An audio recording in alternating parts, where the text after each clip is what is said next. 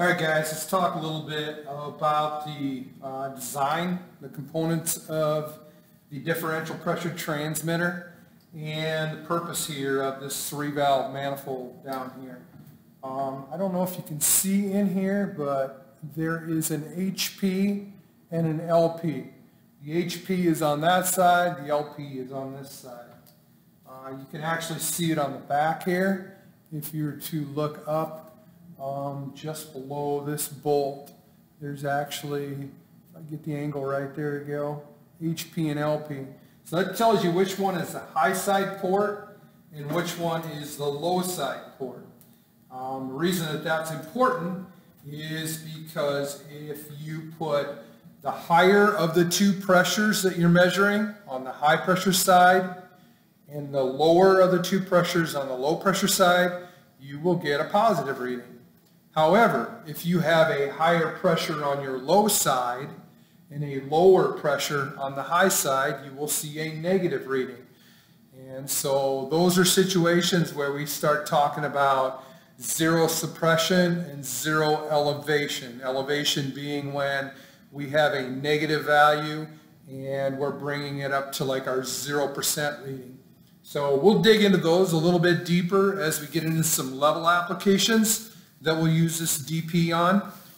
However, today I just really want to focus first here on this module about the different parts of this thing. Most of you have hooked one of these up, and what we've done is gone ahead, we just closed all the valves down that you didn't need. Well, let's talk about them a little more today and see why they're important. First thing you want to do with these valves, if you've got this transmitter fired up, you want to open the left and right valves up all the way and open this center valve up all the way. And what that does is it equalizes pressure between the high side diaphragm and the low side diaphragm. So essentially, if the pressure is the same both high and low, then the difference in pressure, being a differential pressure transmitter, the difference in pressure with that equalizing valve open is 0.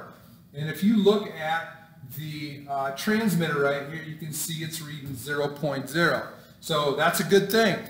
That's definitely where we want to be on a starting point after we've got this instrument installed. Now, once it's installed, we're going to go ahead and, depending on the application, we may or may not use the low pressure side.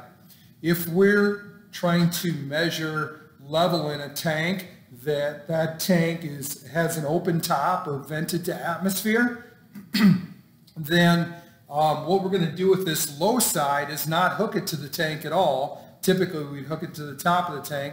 We're actually going to put just a screen in here. It's a fitting that has a screen in here, and that allows it to vent to atmosphere. And what that little screen is for is literally to keep stuff out, like everything from dirt and rain and water to bugs. I've seen stuff crawl in there and it can cause problems as well. So if we vent that to atmosphere, then the high side gets connected to the bottom of the vessel and measures the head pressure. And we've talked about head pressure level before you guys took off on break. So that being said, we're going to go ahead and we're going to leave this low side open to atmosphere. Got to make sure it's open so it doesn't change in pressure slightly as weather systems move in and out. Your barometric pressure would change. If I had this valve closed, there would be a difference between atmosphere and what's actually inside that chamber. So I want to leave it open, we'll vent it, and then I'll close this equalizing valve down. And what that does is it isolates the high side of the transmitter from the low side of the transmitter. Okay? So that being said now, we should be able to hook our pressure source into the high side, and we should be able to see the pressure on this transmitter display go up. So let's just give it a couple quick pumps here and we'll see if we can get it to move. Yeah, you can see it already.